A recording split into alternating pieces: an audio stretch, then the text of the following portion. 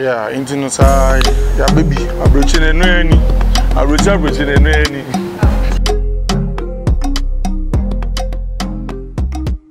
How are you doing, sis? Good, good. Good to see you all. Good to see you. Hi, guys. So, yeah, I just invaded somebody's house. No, well, I invaded my friend's house.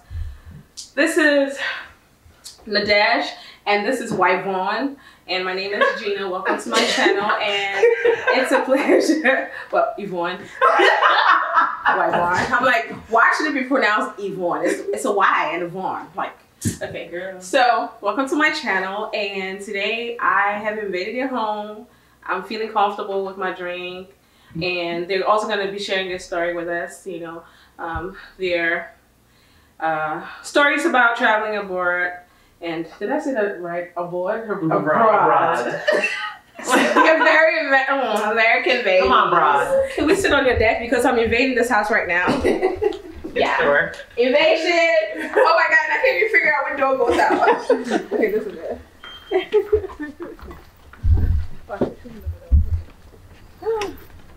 Invading. So I'm gonna have them introduce themselves. This is Nadege once again. This is Yvonne. Correction, Yvonne. You can tell me nothing. So do you want to tell the viewers what you do, and she'll also say hers as well? Okay. Well, hi everybody. My name is Nadege, and I'm a mom of 3, and currently, you know, with this whole coronavirus, home with the kids and just supervising, making sure they're doing what they're supposed to do and not burning the house down. Burning the house down. Well, hey, the house looks good though. It looks really good. Yeah. And what about you? I'm Yvonne. Currently a student. I graduated from Virginia Commonwealth University. I know. I graduated from there. I'll be attending Howard University in the fall for my master's. So. Woohoo again! I know. So yeah, so you know, I'm just working. Like, you know, this Corona stuff is just, I don't even know when I'm starting class. So you know, I'm just chilling right now. Yeah, we all chilling. Like I am chilling. Like, very hard. Dang, I just run out of juice right here. She has some Moscato or something. Oh my god. You want some of this coffee? Oh! Anyway, so we're here today, or I'm here today. First of all, to invade your house, which I have done, and we're outside now. I'll continue with the invasion, but we really wanted to hear y'all's stories, like what your experiences have been living abroad or even having traveled anywhere around the world. This is called Borga Diaries, where people share their stories about culture shock, and you know, at the end of the day, advise people who have not traveled abroad. Okay, so that's it. I mean, I have a lot of stories, but it can't just be about me. I want to really hear what all of you. It's about to be just about me for so, yeah. Anyways, like I said, my name is Nadege, which is French. It means hope. But I just want to talk about, you know, me being here and when I came and all that. Basically, I've been here for about 27 years. And I came 27 years. Yeah. God damn. Okay. My parents brought me here when I was very young, and since I've been here, life has been good, but at the same time it's hard here in America. But when I first came, I was about 7 years old. Yeah. I want to tell you basically a little story about when I came in. I'm all ears. 7 years old, I was very young. It is a culture shock because, you know, in Ghana or in Ivory Coast, well, I was born in Ghana and I was taken to Ivory Coast when I was probably about 1. Okay. So I've been in Ivory Coast till about 7, 8 years old. Yeah. Well, close to 8. And my parents brought me here. Okay. And I've been here ever since. Yeah. But it is a culture shock because it's very different. Yeah. But even though I was still young, you know, I was learning a lot. How old were you when you came? I was about 7, almost 8. 7, okay. Yeah. So did you come straight to Virginia, or you went to some other state? Yes, it was straight to Virginia. My parents lived in Alexandria when we first came. Okay. That's a Ghanaian hub. Yeah, the SS house. SS house. Yeah. Those big apartments in Alexandria. But yeah, when I came in, I didn't speak any English. My main language was French. Wow. Yeah. So. Toujours les choses sweet, so So yeah, my main language was French, and I understood a little bit Nzema, which is another language that I know now. But my French is kind of, it's not the same. I don't speak it fluently, but I do understand just a little bit. Right. But the reason why I forgot my French was because when I was in school, at 8, 9 years old, my teacher called my dad and told my dad that he needs to speak English to me at home because I'm speaking French to all her students. When you were here? Yeah. Oh my So gosh. then my dad started speaking the French at home. Then that's when I forgot most of my French, which is very sad. I wish I spoke it. Don't worry, I got you. Girl, bye. You don't know. I got you. I took one French class in college, so. Ça va? Yeah. Très bien.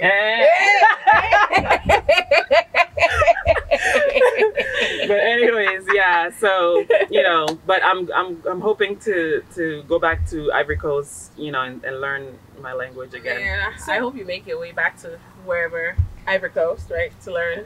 In Ghana. And I need to learn some language too. But some people think I speak French. Seriously. I'm not gonna say this on camera, but hey, I speak French. So I really wanted to know about when you landed here in America. You landed in Dallas or DC? Girl, I don't know. 8 years old. And then you were put in the car and shipped like a slave. Yeah. Girl. You see all these buildings and all this green everywhere. And then you're taken to Alexandria. By the way, I'm still in my home invasion process. I'm just gonna invade more of this house. Can you show me more of this house? Absolutely. Let me throw you the baton. And now you take me around. All right, so this is our little area that we like to come and sit and gossip. Yeah, and hide from the sun. Oh, okay. All right. So, what has been your experience since you've been here? Any culture shocks? I mean, as of now, you're very Americanized, but do you remember anything from back in the days? Yeah, I mean, of course, the big buildings and so all these different cars, and it's just that is a culture shock. But another one that I'm still being hunted today by my cousins was I think I'm probably 10 years old. My cousins, my older guy cousins were taking me out. Yeah. And as a kid, even when I first came in, I was wondered about the traffic light and the side street lights. Sounds like it's about to be good.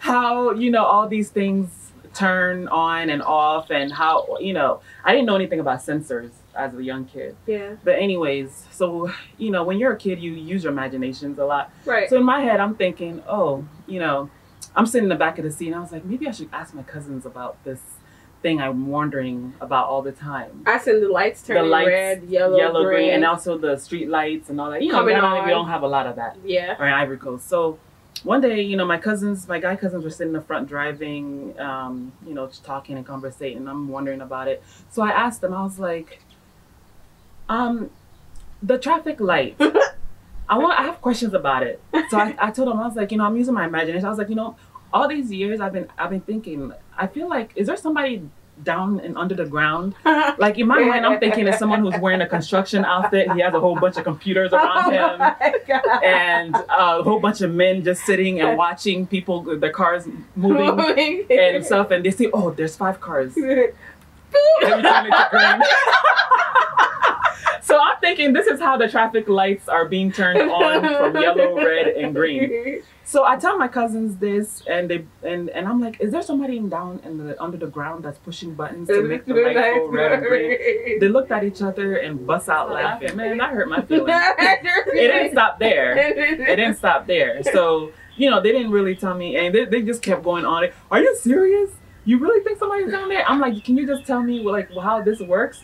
They didn't. We get home. The person they went straight to was my dad. Oh my God. Sitting in the kitchen, and they start telling my dad this, I asked them in the car. Yeah. My dad looks at me, this is my home name. I just go storming into my room. Yeah. And every time they bring it up, when I do something that they don't like, they bring it up, and I'm just like, remember, I was your ESL teacher when you first came to America, so don't go there with me. Put some respect in my name. Oh my gosh. So, when you were saying it, I am thinking about how movies play out, like all these action movies. Sometimes, I was thinking maybe it's because you watched a lot of action movies. Because sometimes you see that there's some computerized or a strong room, they call it, that somebody's like, blah, blah, blah, and they're chasing somebody up the street. So maybe she was getting probably, most likely. And I mean, when you're sitting in the back seat and your parents or whoever is driving, you see these construction guys have their bodies in the ground. So that's when you think, oh, maybe that's. I like to use my imagination. So, and Yvonne sitting right here, she's like, I'm sure you have a story too, because I'm about to laugh at you, whatever it is. So I mean, Yvonne here, she's an American, full blown, and she's also done a lot of traveling, around the world. But which of your travels really did stick out to you? The one when we went to Ivory Coast, like 10 years ago. That was a long time ago. But yeah, so, I eat meat. I like meat. Vampire. That's fine. Vampire. That's fine. I can eat meat. But the only thing is, I just don't like to see the animal. Oh, so you've never seen it? No, I didn't. You've never seen the process. You don't know where the chicken that I didn't know where it comes from. How did they get the chicken like this? Like, I couldn't think far. I guess that's what you guys can say. But like, I went to Ivory Coast and we were at my uncle's house. We're chilling. He had a nice big house and it's like glass everywhere, so you can see like outside. Yeah. So I was in my room. Yeah. We just had breakfast and stuff, and everybody was like cooking. So like I'm walking and then I'm seeing like they had like goats and stuff. Which is, I was like, oh, okay, cool. So then I see one of my uncles, like not really dragging, but like taking the goat to one area. So I'm just like really interested to see what's going to happen next. So I'm looking, and next thing I know, they just, killed the goat, and I'm just standing there like. And then I just go back to my room, not thinking they're actually killing it to eat it. Really? Yeah, I wasn't really thinking about it. So, a few hours later, we're eating and, it's a long table. My dad is like next to me and I'm eating and my dad was like, oh, is the food good? Is the food good? And I was just like, yeah. And he was just like, what kind of meat that is? And I was just like, no. And he's just like, you saw the goat that was killed in the morning? Earlier? And I was just like, yeah. And he's like, that's what you're eating. You just ruined it. I just You lost your appetite. I lost my appetite. The Bon Appetit went all the way back to America. It went somewhere else. And I was like, can I please be excused? My stomach was hurting so bad. She was scarred. I was like, I'm just going to wait till we go to my auntie's restaurant later on tonight. Where do we more go? Yeah, we'll eat the poisson la braise. The fish and that chicken. All that stuff. So I was just like, I'm just going to wait. Oh my gosh. She was scarred. I was scarred. So now I tell my mom, don't tell me what kind of meat is in the soup. Oh! Well, as long as you don't see it. As long as I don't know, then I'm okay. Really? Yeah, I just don't want to know what kind of meat. Wow, you didn't turn vegetarian though. No. Wow. I mean, after when we came back, I was like a pescatarian, I guess you can say. Because I wouldn't mind like the fish, but yeah, the meat, it took me a while to like get back. It wasn't that long, like a month, but still. Yeah. I couldn't. She was very scarred. So, you're talking about the food and how you were scarred. Did you, aside going to Ivory Coast, have you been to some other places? Yeah, I went to Ghana and we went to the Makola market. Oh, okay. Yeah, so like that was a whole different experience for me. Oh my gosh, like with the smell of the food or the everything. It was like hey. it wasn't like a bad experience. It was just like a cool experience because it's something new for my eyes to feed on, you know. So it's just like, you see everybody with their the food that they're selling and everybody with the stuff on on the head. I've only seen that in you know, the African For movies, movies. And I actually get to see it with my own eyes. Yeah, it was And fun. they all look so tired, and they all hustling out there. Hey, pal. But at the same time, they're happy working, though. Yeah, I know, right? They're working hard. They're actually happier than us. Yes. They're happy. Because at least some people will fight by the roadside, and that's entertainment. Oh dear. But oof. And you see the dancing, everybody. Yeah, because there was music. Yeah. And there was like a whole little section of people like dancing, and you know, I wanted to pull my camera out, but my dad was like, "Hey, be careful." Yeah, because back home, not that too, but not everybody. Yeah, but I wants to be wasn't thinking taped. about that. Yeah. I was just like, you know, Back in the day, 10 years ago. Wow. no, just like to take pictures, like you know, but like he was just like, yeah, just don't. Yeah, because they'll just snatch. yeah, sure. But Even though I grew up in Ghana and everything, when every time I go to Ghana and I go to the market, you're like, put your phone away. I'm like, I want to take a picture. I want people to know that I'm here. You know, but it's not to say it's like a bad place or whatever, but it's just logic to be careful when you're in crowded places and so that you're not losing valuables. Pretty much. Yeah. Right. So, you know, when people share their stories on this program, we have them give them some kind of advice, you know, traveling abroad, and you know, how people put so much expectations and a big picture on traveling. I mean, what would be your advice to someone who has not traveled abroad before, who's aspiring to be a traveler? You know, I mean, definitely you have to be open-minded. You know, you got to definitely just be open-minded. Want to try new things. You can't, you know, go to any country being just straight, you know, strict. Like I only like this. I want to only do this. Like you have to be able to be open to trying new things, speaking to new people. I kind of get understanding the surprised. culture. Talking about being open, I get really surprised when people go like, well, my people from Ghana, they be traveling kinky and stuff. Like, yeah, because when I go, I have to eat. I'm like, come on. You have to be open to trying the kebabs, things, the kebabs, the spicy food. Just to let me, you don't have to eat the whole thing, but just try it. Try. You know, you don't have to do this everything, but do just your try research it. as well. Like if you're traveling somewhere new, do your research and see, like, you know, even though you're gonna go and see it yourself, but you know, just try to get like a background or something. Like, but like like she said, be open to try new things and new activities. It's not every day fufu and soup. Yeah. You know, and you don't want to go hips all the way from east to west. Yeah. Anyway. But it's okay. Hips is okay. Oh man, I'm so loving just sitting out here. I wish life was just like this. I would sit here and just chit chat and just have some more drinks. This was what, a mimosa, I guess. My mimosa. Pineapple. What is it? Pineapple mango. Yeah, with some champagne mixed with So that'll be the next one. But I'm really loving this. I wish life was just like this. Everybody would be so chill like this and just have drinks and not be fighting or whatever. Oh yeah.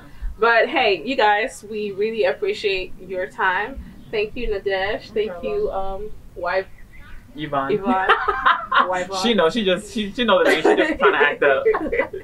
I call her Wife Vaughn. So thank you, Wife Vaughn. Thank you, Nadege. We appreciate you. No problem. Thank you for coming. You know, coming on here, and I appreciate, you know, getting the opportunity to invade your house a little bit, because I'm about to go continue and finish up with my invasion. If you have not subscribed to this channel, please go ahead and do so down below, please, and turn on that notification bell, so that you're notified when we post more of these videos. And also, if you have some kind of business that you want to, you know, put out there, I'm all about supporting our own. Hey, you know what to do. And so with that said, thank you everyone, and I'll see you in the next person's house, I guess. Peace out. Bye. What were you saying I should say? Cut.